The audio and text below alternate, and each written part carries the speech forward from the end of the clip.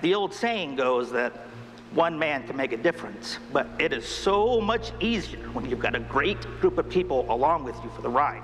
Ghostbusters franchise is just a collection of friends and acquaintances that decides to get together a couple times a year, dress up in our gear, go out and entertain people, attend conventions, screenings, and we do charity work as well.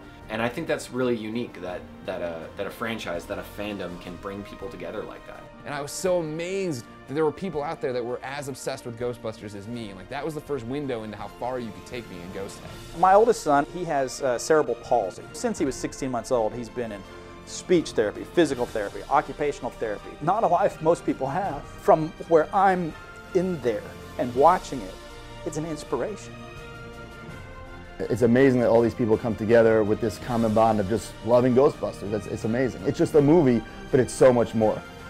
We've gotten to visit the local children's hospitals, which is so hard to do. The hospital is the last place that you want to see kids.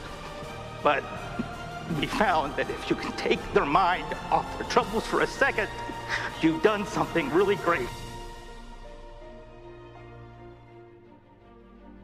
Ghostheads, coming 2016. Go to ghostheadsmovie.com and find out how you can be a part of making this film happen.